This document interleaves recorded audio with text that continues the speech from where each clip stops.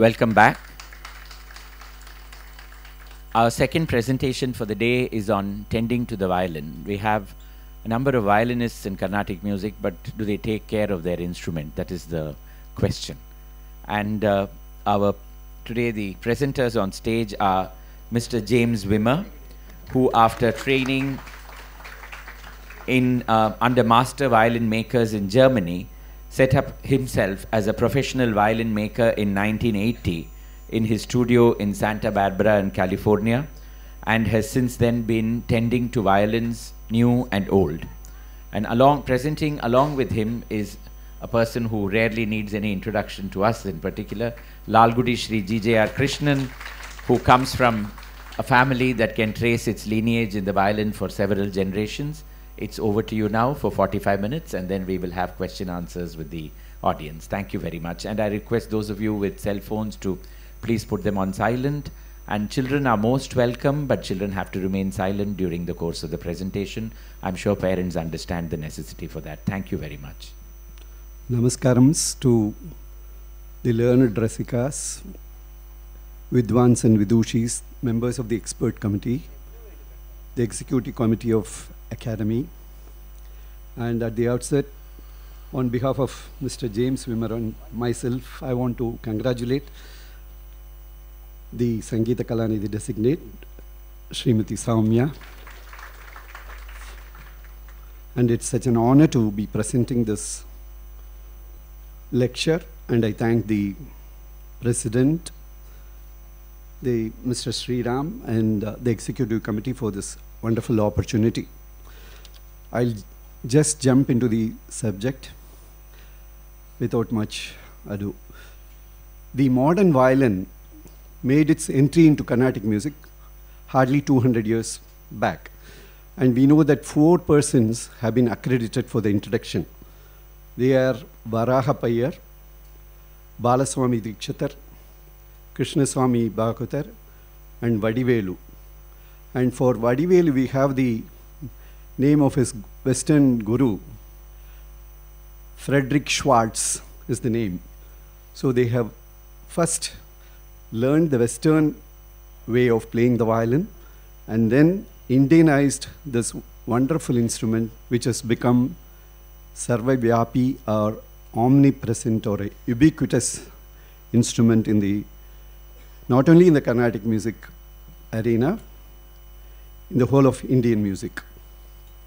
But unfortunately, for the upkeep and maintenance of this wonderful instrument,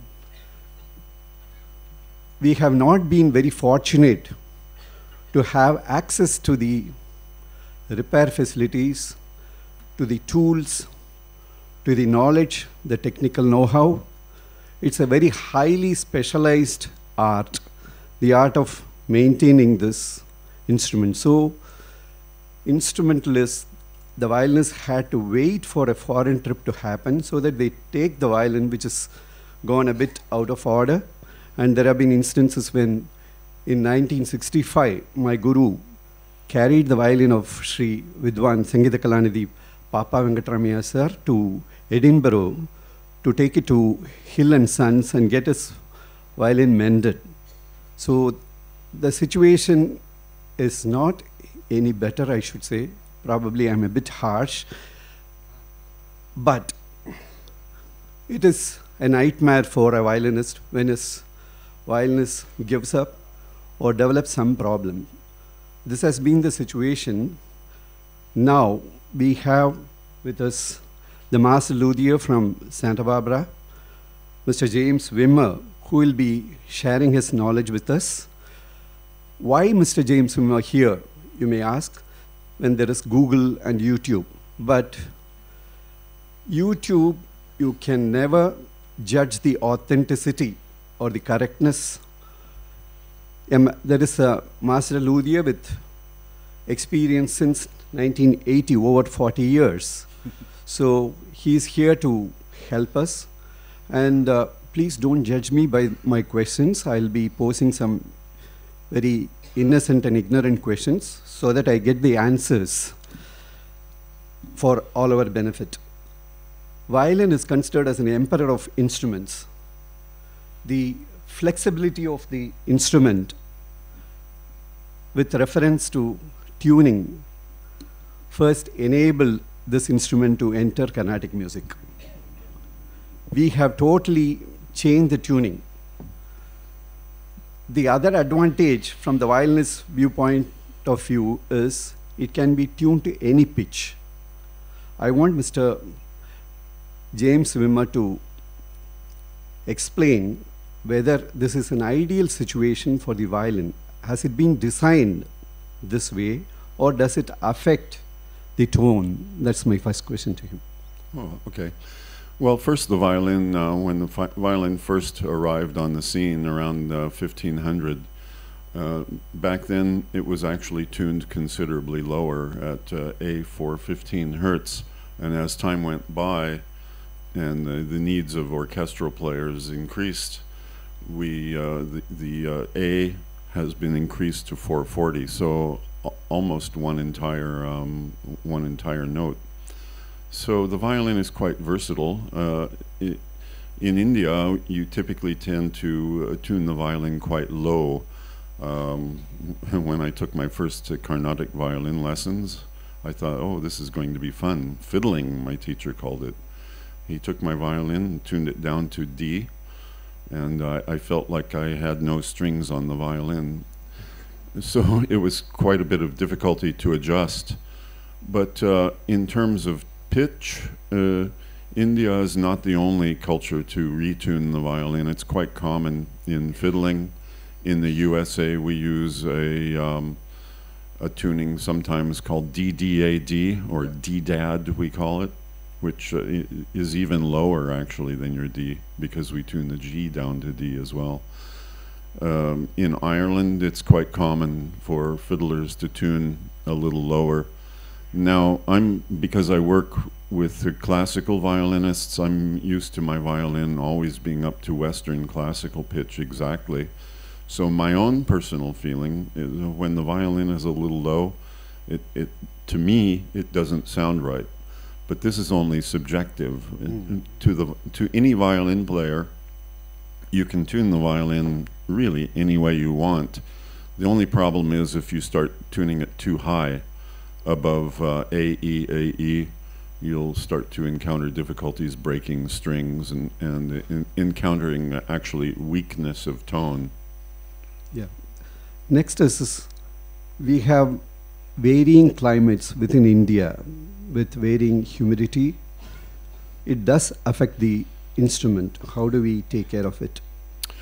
Well, the violin, by and large, in particular new violins versus old violins, is quite a durable instrument. It's made to take some punishment. I have personally carried my violin in a case on top of the baggage piece over a high Himalayan pass at 5,100 meters under freezing conditions like Antarctica, and the violin didn't suffer any problem at all. The main danger for violins and bows as well will be if you travel to conditions of very low humidity. The plates of the violin, in particular the top, take on water from the air, and they also release water from the plates. So if you go to, say, Rajasthan, where in the desert the humidity might be quite low, around maybe even 10%. So the violin top can shrink, and if it's not glued with hide glue, which we use to release the tension, we'll explain that later, the rigidity of the ribs, in other words, the sides of the instrument, hold the instrument so rigid that if glued solidly, say with synthetic glues, the instrument tries to shrink and it needs to release tension, so it can easily crack quite dramatically at times. So high humidity, on the other hand, you've all seen it, I'm sure, can cause problems, in particular at the bottom of the violin. Yeah, you take this. I got it. I got it. So If you're looking at your violin, in particular in conditions over 80% humidity, if it stays like that, say during monsoon season for a week or two, keep an eye on your violin here. The pull of the strings on this button can cause the instrument to open and pull out. You need to immediately release the tension. Then it can be easily repaired by a qualified violin-wise technician. Or also, it's quite possible that the neck might come out, or the fingerboard can easily come off. We make the violin in such a way that it is easily able to be dismantled. So this is not a plot to get you into the violin shop for costly repair. Typically, these kind of repairs are not expensive, and your best bet is really to release the tension of the strings, go immediately for violin repair, and if it's properly glued with our hide glue, you call it animal glue, the repair is really quite simple and generally not too costly. Yeah, now we have the fantastic aid to assess the humidity. We have the hygrometer. So what steps can we take to correct the situation when the humidity is low, and what is the ideal humidity level? Well, when the humidity is low, in the West, we use what they call a dampit. It's basically a rubber tube with a sponge inside and holes that you can put into the lower berry of the F hole. And it's quite long. Will it affect the tone if you put it insert it? No. The only effect on the tone will be that the humidity can always change the tone. If you travel from dry area to humid area, any professional musician who's traveling will notice changes in tone. I noticed this even just traveling in Germany a lot. And it's nothing to worry about, by the way. Any professional musician knows, don't worry about it. So just live with it. This is the violin. And about the orange peel? Oh, orange peel. Some musicians put orange peel or pieces of apple in the case to humidify. You could actually just take a sponge and put it in a plastic bag with a few holes inside if you travel to dry area. This will help protect your instrument. And if you have it outside the case for only a short while. But this is really, in most cases, only necessary if the humidity starts dropping below 25%. Otherwise, if it becomes too humid, say in your monsoon, my friend who is a violin maker in Taiwan for many years has kept a list, a mailing list by email, and he sends out humidity warnings to his clients and reminds them to please take their instruments into air-conditioned rooms, because air conditioning creates dryness that's nearly perfect for the violin. That is a fantastic practice, code of practice, which violin repairman can probably follow here also. Yes, I think that would be very important to establish this particular practice with your violin repair person. We've been very fortunate this time to have AC in our workshop because we need good conditions, in particular for varnishing. It's almost impossible in humid conditions. And thanks to the air conditioning in our workshop, we've been able to varnish easily. And it's been most enlightening, actually. I also learned quite a bit by working here in India. Yeah, when the temperature goes down, we have the practice of, especially when we travel to the US, we have the practice of putting the violin close to the fireplace. How advisable is it? The heat and the proximity to the fireplace can create quite dry conditions. In particular, I know from the northeast of the United States, everybody heats with wood-burning stoves. So it can become quite dry in the entire house. And my own violin, within hours of arriving, cracked 2 times. So it's very important to keep an eye on it. Everybody should have a hygrometer. Yeah. And coming to the next question, many of the violin students perhaps may not know the existence of a sound post inside the violin. That's a revelation for many of the violin students. We have an interesting name for that in Italy. We have a parallel in the Indians. I would like you to explain that. Yes, the sound post is a quite simple little piece of dowel rod, 6 millimeters thick, made of spruce. I know sometimes it's the practice to go to the local hardwood store and just purchase any piece of hardwood. This is definitely not appropriate. It can damage the violin and it won't produce tone. The sound post in Italian is called anima, and anima translated into Sanskrit would be Atman. It is the soul of the violin. Yeah. One of the Ashtasiddhis is Anima Siddhi. We have it in Dikshatar's composition also.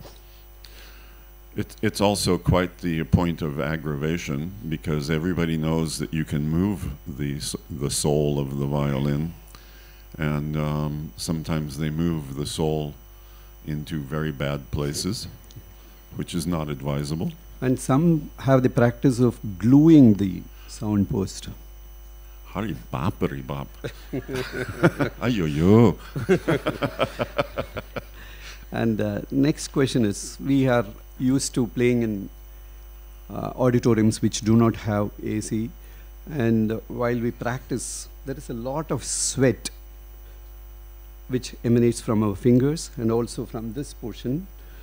How does it hamper the instrument, the fingerboard? Sweat is a personal matter. Some people sweat a lot, and it can be quite acidic, and it actually causes them to go right through the varnish to the wood very quickly. So if you have this particular problem, it's very important to make sure that the neck in particular of the instrument is maintained. A regular visit to one of our violin-wise personnel. They've been trained on how to apply a special, very tough varnish there. And also you can experience the disappearance of varnish up on the body, where the hand touches the body. Otherwise, one of the main problems I see here is that oftentimes the oil and sweat, this will not affect the fingerboard in the least. Oil versus talcum powder? Talcum powder is quickly becoming a practice of the past, quite simply because if you inhale the powder, it's much like inhaling asbestos or any other mineral dust, which will not break down in the lung, and with time these deposits can cause cancers. So I would not recommend it.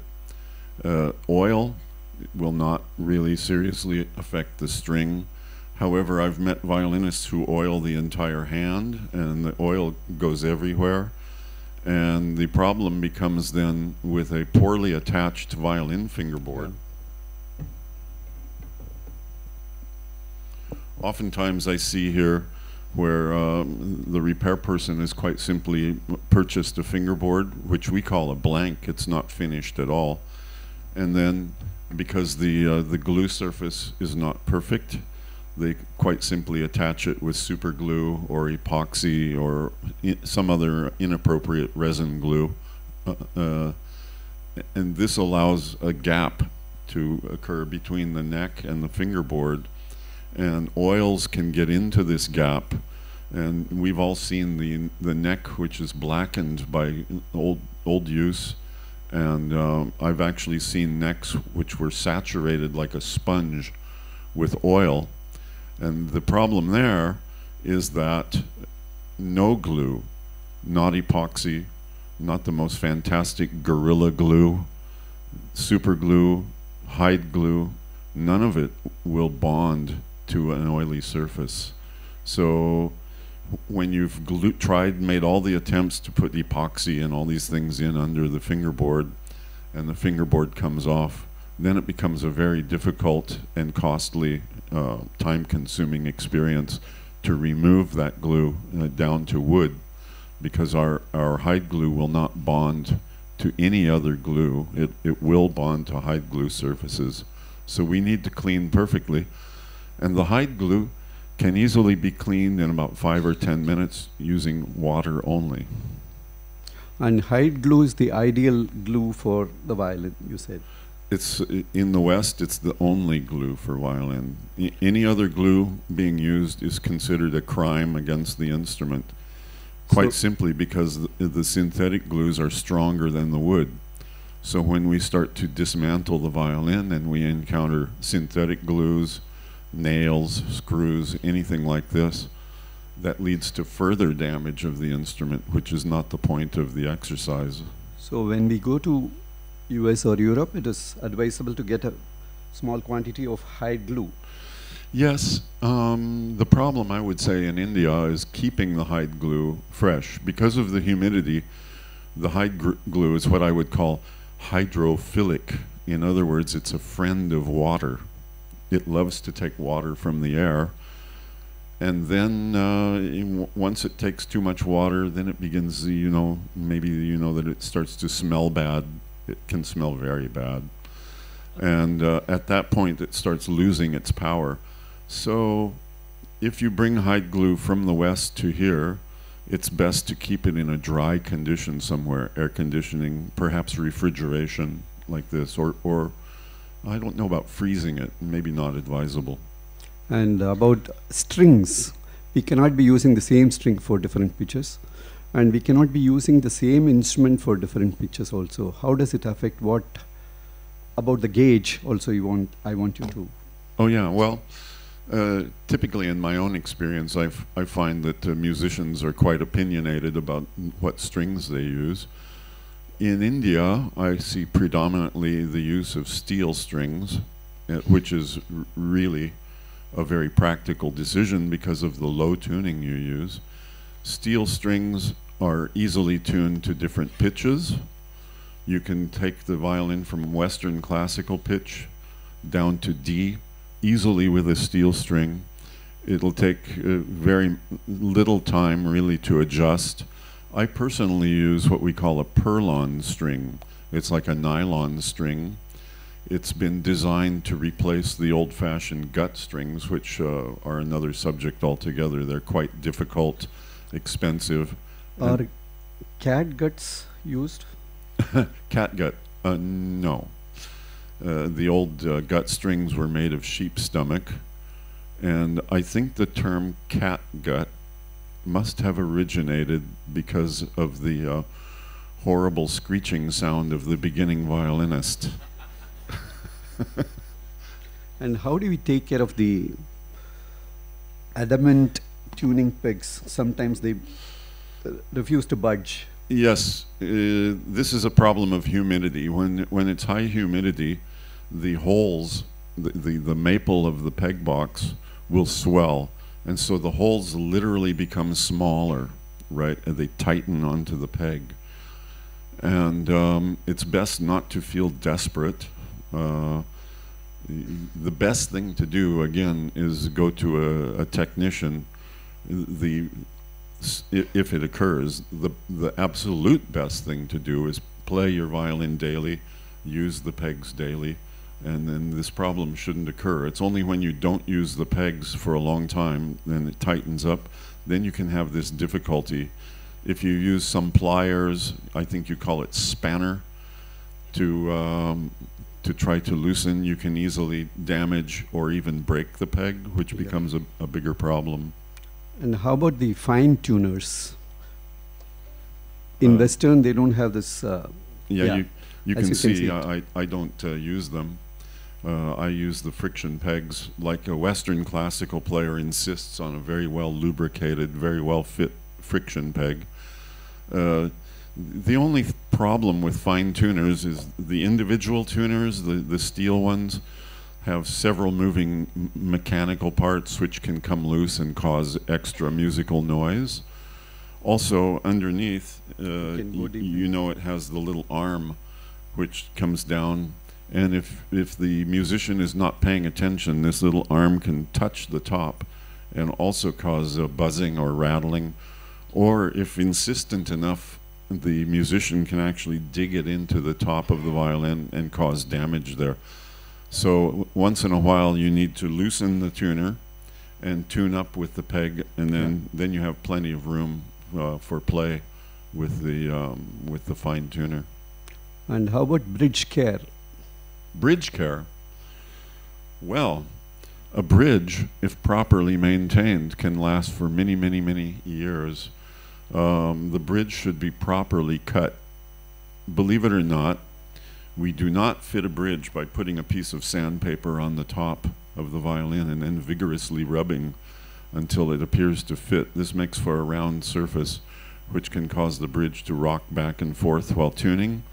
It can also, with a higher pitch tuning, cause damage to the violin. We very carefully cut with a knife or a chisel the bridge to fit perfectly to the top of the instrument. We do this with no strings, and so that the bridge stands there without us even touching it. We look, and then we cut. Then we put it, we don't touch it, we look again, and we cut. This way we get a perfect fit of the bridge. And every violinist should know how to, pardon me 1 second. Perhaps you can, I've just put my bridge out of adjustment, out of sight of you. But you can see the bridge is now leaning very far forward. You see that? Everybody can see that? When this is the case, the bridge can bend in the center, right? And once it has this bend, we call it the death bend. It needs replacing because it will only cause problems. And it can cause problems with tuning because the bridge will flex constantly as you try to tune. And in a worst case scenario, it can fall. This one is in very grave danger of falling. So in particular with low tuning, let me demonstrate here. I'll just stand up if I may. You can take the bridge. Just 1 second. Can you hear me?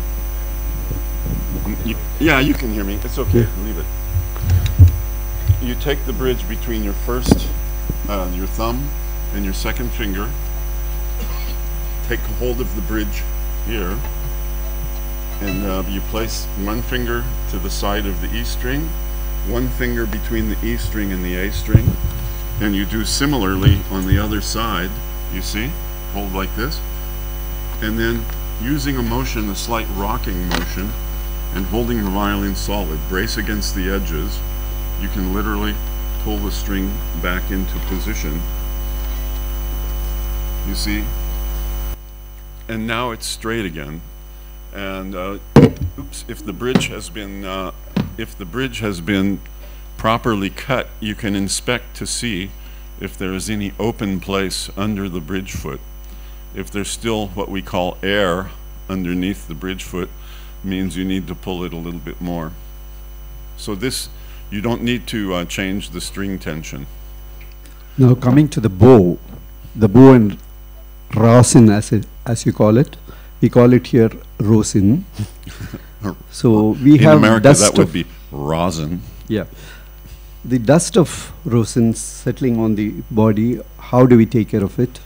If you're concerned about such issues, the best thing to do is just clean it after every use. You can take a soft cloth, much like this, and just rub it off. It's quite dry, so at that time it will come. If left on the violin and subjected to heat and humidity, it can become soft, and rosin is possibly the most horribly sticky substance on the planet Earth, so it will stick to the surface of the violin and become difficult. But not to worry, because you can again go to your violin-wise technician, and they can professionally clean your instrument. And what is the care a performer has to take before the concert and after the concert of the instrument and the bow? Well, I would say just check your instrument. If you go to a Western classical concert, you'll see the orchestra comes on stage, they start tuning, the violinist might, you'll even see them look at their bridge, right, inspect the instrument, make sure everything is okay. Mostly, I would say, before and after the concert, don't worry. And regarding the extensions, because the sitting posture makes them bend forward and making them very comfortable now, I mean uncomfortable. So we are adding on some extensions. Right. How does it affect the tone? I hear various things about this. Can you take this, please, and maybe put it? Now, the extension, of course, is an attempt for the player to sit more upright and avoid the ubiquitous back pain. And you want me to put that? Oh, no, it's okay.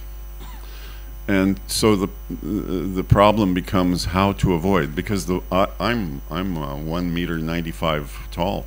When I was taking Carnatic violins lessons, my experience was pain in my body for the most part. And so I've given a lot of thought to this. And as a violin maker, we want to solve this problem aesthetically. The extensions that I see being made in India are incredibly inventive. I mean, they're a tribute to the inventive nature of people to solve the problem. Some of them have screws and other holding, metallic devices, which by their nature come loose and during the concert can cause some rattling and noise. So our solution is to make the sympathetic string violin extend the scroll. The extender is built in. This one was built by one of our students over at the workshop in the last 6 weeks. Yeah, I will speak about the... Yeah. Sorry. I mean, we have been taking some steps, and about which I'll be, just before he demonstrates any further, I'll just want to run you through the highlights of violin-wise. Lalgudi Trust has been blessed to undertake this job of bringing in Mr. James Wimmer, the master luthier from Santa Barbara, since 2013, and this is the 5th edition this is happening. 2013, we had 3-week workshop, then 2015 we undertook 2-week, and then 2016, 17, and after which in 2019, this is the final edition. We have 1.5 months of intensive training where not only violin repair skills, it's not just for violin, we have had maestros from cellist also visiting the workshop and benefiting out of it. And this time, perhaps, this is the first ever time in the history of Indian music, 4 international quality copies of Stradivarius have been made in Chennai, in T Nagar, thanks to Mr. James Wimmer. It is very essential for this art of violin repair to continue further. So Mr. James Wimmer was kind enough to donate a lot of tools. There are highly specialized tools which are used to repair the instrument. Till now, we never had access, we never even had the knowledge about the existence of such tools. But we made it a point to get all the tools and have it. So we prepared a workbench. Each of the 4 is being donated with a workbench, and all the tools worth perhaps $1,000 each for each or more. Yes, and Lalgudi Trust took care of the balance, and we made workbenches for this. And as you can see, those are specialized knives, and you can see the workmen. Yes. So we have, at the end of this, 4 quality, top-notch violin repairers, not only violin repairers, for this entire stringed instrument fraternity. We have service people. They have learnt it the German way in the perfect condition. It is, these violins are international quality violins, and it can be bought by a New York Philharmonic violinist. So it is such an achievement, a historic thing, which thanks to Mr. James Wimmer, we have been able to do it. And the main idea of getting the tools is we have the technical know-how. These 4 top-notch interns who are becoming graduates or journeymen, as Mr. James Wimmer calls them, they can carry on the workshop, and the tools can be replicated with the engineering technical know-how that is available here. So it is going to give us a long-term benefit for posterity, which each one of us can avail. Gone are the days when each professional will secretly hold the name of the violin repairer. It won't be disclosed to the next professional for obvious reasons. But now you can get hold of any of the repairmen who will be available after the workshop. They are present here.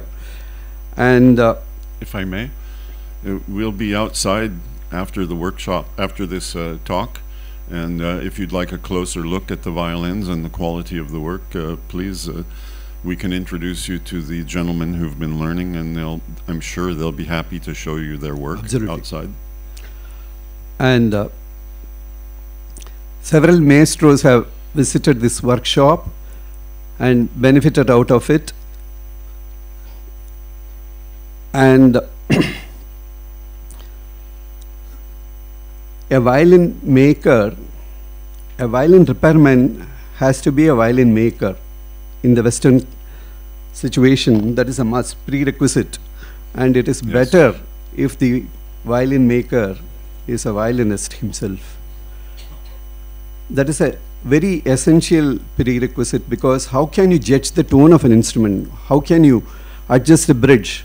And you have to depend on the musician, you have to wait for him. It's not possible.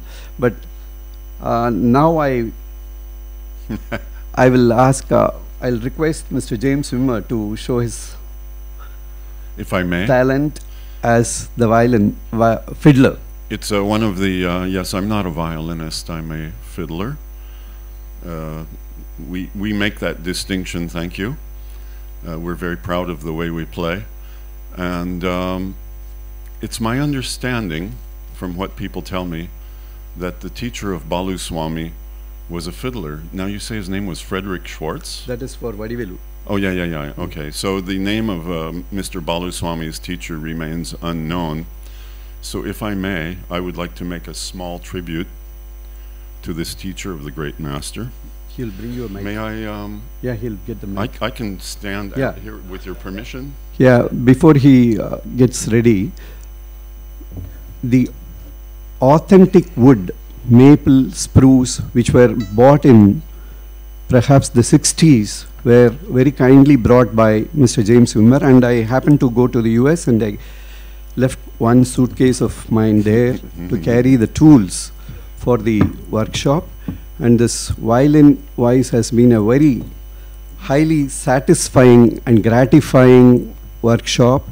And the violins here, the entire stringed instruments in India, if they access these repairmen, will have a better tone, and we can all listen to better creativity. And it's a great thing which I feel I'm blessed to have contributed. Yeah. Just imagine, if you will, this is a one-piece back for violin, one piece back for the violin. Imagine how much work goes into carving and shaping it. So, yeah, you can go ahead.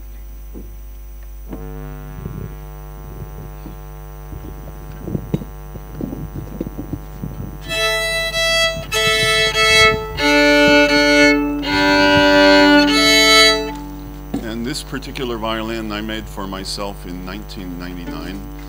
It's been serving well with no problems for a long time. I took my favorite wood.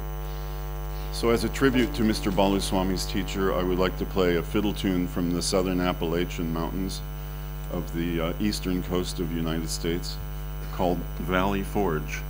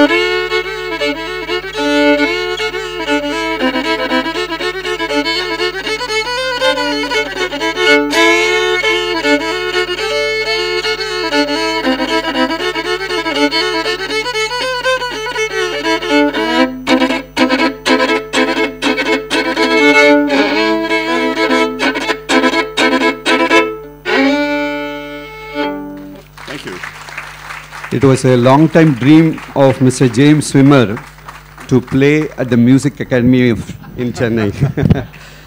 Yes, I believe it's a historic first to also have fiddling here, so it's a great honor, believe me. And just as an aside, this slide is Shardamba. The term fiddle and violin, just a piece of information. All stringed instruments were known as fiddle because this was commissioned by one of the administrative officers in East India Company. This was painted, and the note is not readable here, but it says Shardamba playing the fiddle. So thank you very much. Thank you, Mr. James Wimmer. Thank you, GJR Krishnan, for a very enlightening session. And you know, I think Music Academy can take pride in the fact that Mr. James Wimmer is one more performer from abroad. From the very first lecture demonstration in the Music Academy in 1929, we have had international participants. In 1929, we had Mrs. Constance Stan Harding, who was arrested in Russia for being a spy and then came all the way here to perform. And from there, we've come a long way. We've got somebody from the United States now. I hope I don't suffer the same fate. Thank you. Before I pass on the mic to the members of the experts committee, just a couple of points on the provenance of the gurus of our, the first violinists. It is very unlikely that Christian Frederick Schwartz could have been the guru of Vadivelu, because Schwartz died in 1798 while Vadivelu was born only in 1810.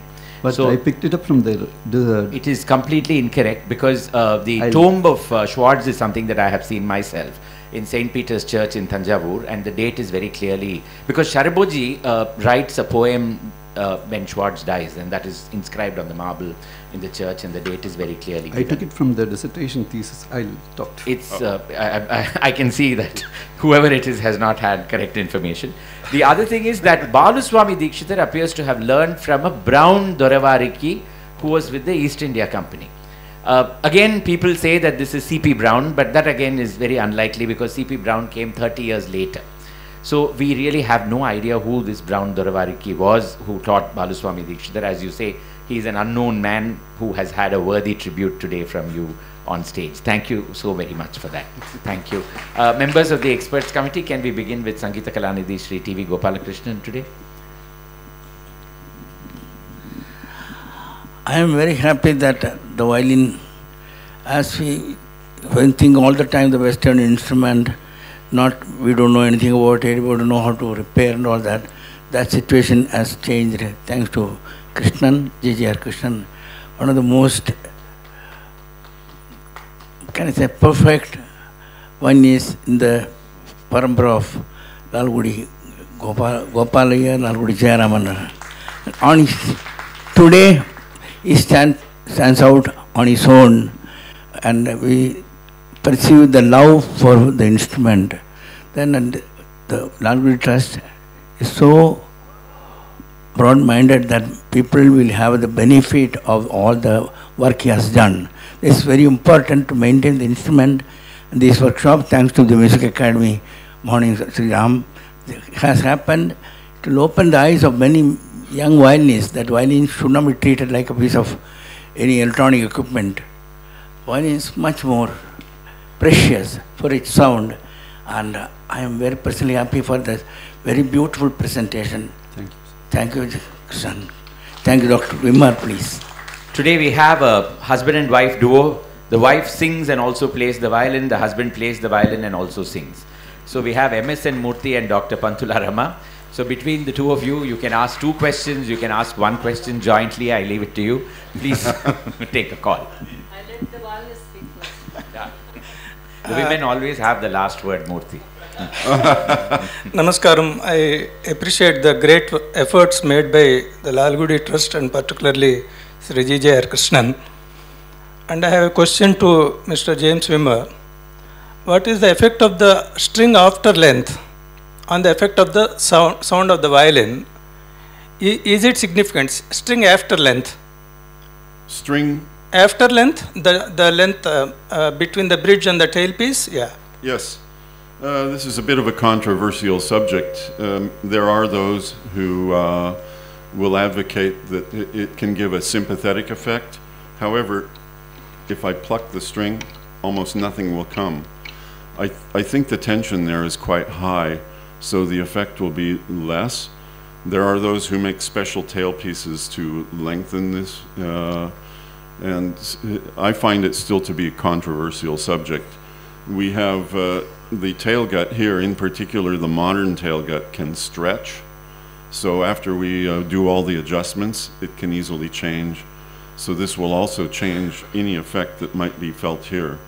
So I really, I'm not a big believer in this. I believe that sympathetic resonant effect comes from the other open strings. Okay. Thank you. Or sympathetic strings if built onto the violin. Thank you. Most welcome. Dr. Pantula Rama. I would really thank Mr. Krishnan and the Lalgudi Trust for taking up this magnanimous job, I would say. Not only violinists, we vocalists should be very grateful for this work, because this significantly improves the tone of the violin, of which we have been constant sufferers all these years. So having a good tone of violin by our side makes the job so much more easier. And usually Mr. Murthy accompanies you? Yes, yes. So that makes my job a lot easier, because he is very well versed with the, maybe I'm talking about the others, so not demeaning any of the artists, but the general ignorance of the aesthetics of tone in this country. And I would like to thank Mr. James Wimmer for throwing light on all of this. And I have a question regarding the extensions, because I am a sufferer of this myself because of my height. I would like to have an extension for my violin. And does that length of the extended scroll, does it affect the tone in any way? I wouldn't say so, as long as it's tight and does not have any mechanical rattling or other extra musical noise. It should not really affect the tone. And even if it does, the player will generally just get used to that kind of tone. It won't seriously affect, I don't believe. The only kind of extender that I really object to is this practice of drilling a hole through the scroll and putting a cello peg or something like that. Because it weakens the scroll, and if struck, it can break it. Yes. And also it's an offense to the original maker to drill a hole. We would never drill a hole through a beloved statue or a painting like this. And the scroll is literally the signature of the violin makers themselves. Yeah, because we have been using those separate extensions which we cup into the scroll and tighten the screws, and that significantly dampens the tone of the violin, whether it's made of fiber or wood or some other wood. So when you have a natural scroll extension like this, a length of the scroll is increased. I think that works way far better than these added extensions. Yeah, I think so. I mean, you could even extend the scroll like this without any further pegs if you didn't care for the sound of the sympathetic string. Yes. But it would have to be special made. And the best thing, if you're going to use an extension, is to pad between the extension, typically made of wood or fiber or something like that. I would pad between there with a piece of thick cloth, or preferably leather if you don't mind. How does cork work for that as a padding? It works as a protection surface for the violin itself, because if you screw a piece of wood or something, you can mar the scroll and cause some damage. Yeah, I wanted to know, how does the material of a cork work there? The cork that you use on the bottles? Cork in an extender would work very well, much like we have cork here on the bottom of the of the chin rest in order to protect the violin. That wouldn't dampen the sound in any way, right? By and large, I don't think the scroll itself contributes or detracts from the actual sound, unless it's just quite simply too heavy and weighs down the violin. Okay. Right? Thank you. Thank you. Thank you Most so welcome. much. Thank you. I would be failing if I did not recognize the presence of Lalgudi Vijayalakshmi in the audience, the other member of the Lalgudi Trust. Thank you. I now pass on the mic to Sangeeta Kalanidhi designate Dr. Soumya for her comments. Namaskaram. Thank you very much, Sri GJR Krishnan and Sri James Wimmer, for this absolutely delightful and useful presentation this morning. Even though I haven't, dared to play the violin, but I've always enjoyed the tone and the way it's being played, the way it's been adapted into our Indian music. It's so beautiful. More because probably a veena or a harp or a yard wouldn't have given this kind of continuity. So that is probably why violin was chosen so much for Carnatic music, and it's been it's been a student's and a musician's delight this morning to listen to you and hear this kind of work on the violin. In fact, really, as Ramaji rightly said, it's been very magnanimous of you, Krishnanna, to bring this and enjoy the whole thing, not just by yourself, but make it available in India here, in Chennai, that too. And to bring a specialist, a person, a veteran in this field, I would say, who's been in this field for 40 years, to bring him here, make him interact.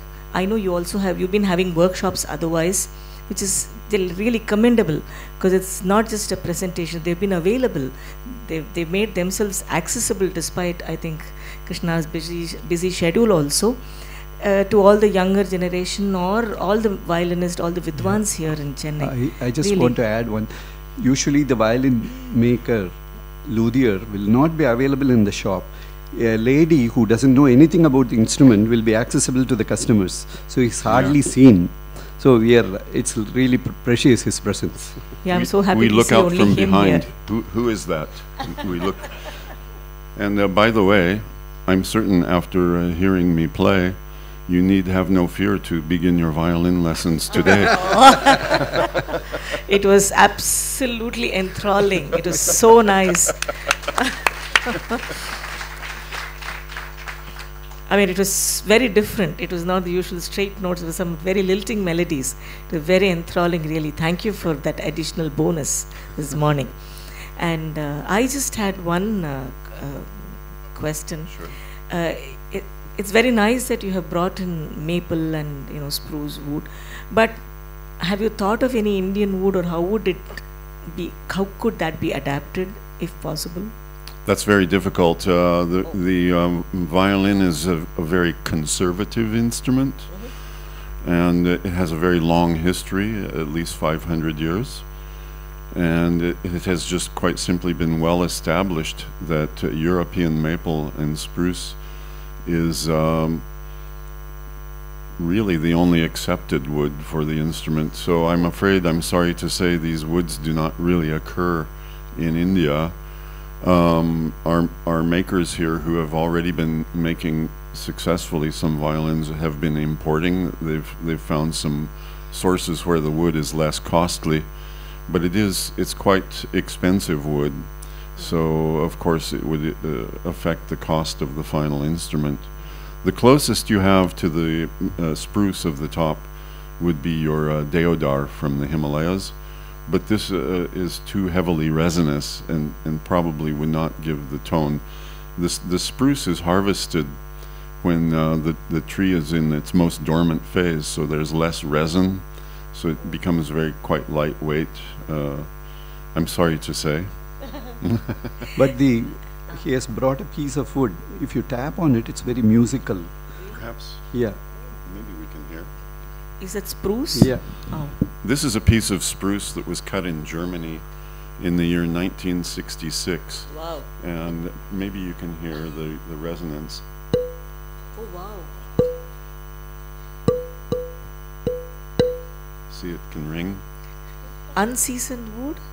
Oh no, this has been sitting waiting to become a violin since 1966. Even without, you know, string, or even without. Yeah, there is a lot of correlation. I was very fortunate to purchase a rather large collection of this wood.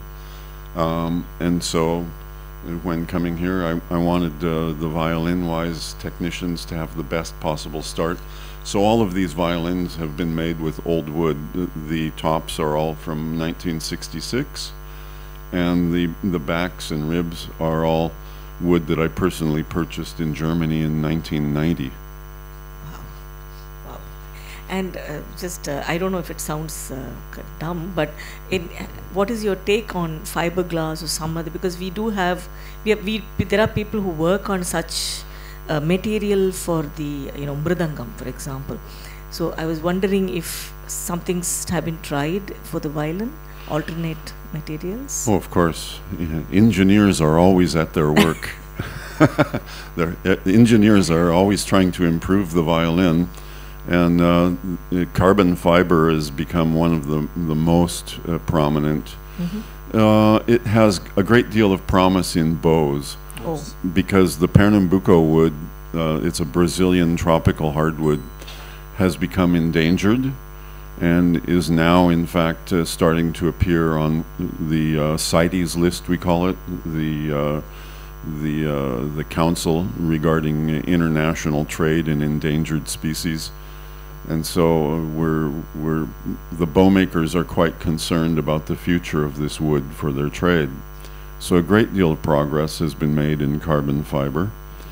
In the instrument itself, I don't find it so satisfactory. The tone is strange, and the instrument, the surface tends to be quite slippery. It's very difficult to keep a bridge in place. Oh, okay. The main advantage is you can take it and play it in the shower while you're bathing.